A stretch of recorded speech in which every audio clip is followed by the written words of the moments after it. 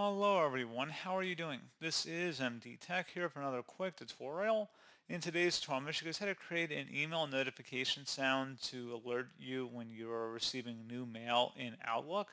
So this should hopefully be a pretty straightforward process here, guys. And without further ado, let's go ahead and jump right into it. So all you have to do is select the File tab over the top left and go down and select Options.